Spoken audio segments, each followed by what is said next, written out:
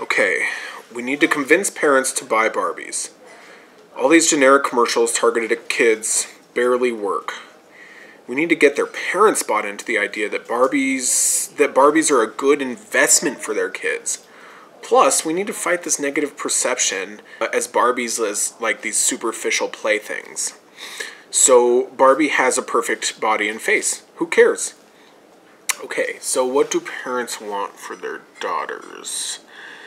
They don't really just want them to grow up and get a husband anymore, which sadly is what Barbie used to be really great, and it really used to be really easy to sell parents on that idea that Barbies were pretty, so their girls should play with Barbies so that they'll understand the importance of being pretty, and then they can get a good husband who will provide for them. Used to be so easy. Now parents want to see their kids grow up, and they're more concerned with their girls actually attaining their own success.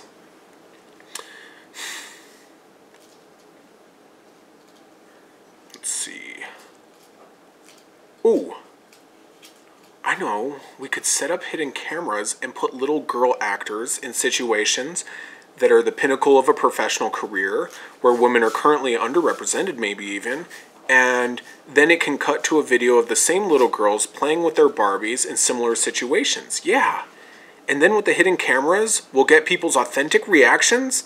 Ooh, and it'll be cheap, it'll be great, yes. Okay, stop. When you have a stroke of inspiration, a bright idea, talk to someone about it first. If you are taking a stab at appeasing a feminist disposition, talk to some real feminist about it first. Showing a commercial of people laughing and thinking little girls acting in professional roles is cute only communicates to the feminist in me that the idea of anything is attainable is just laughably adorable. And it communicates to the little girls who watch this commercial that this idea can't be taken seriously.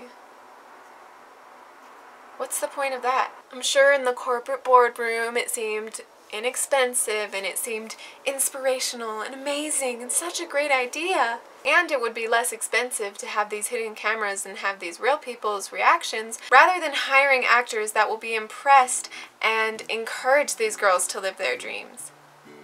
Instead, they're just laughing at them, not taking them seriously.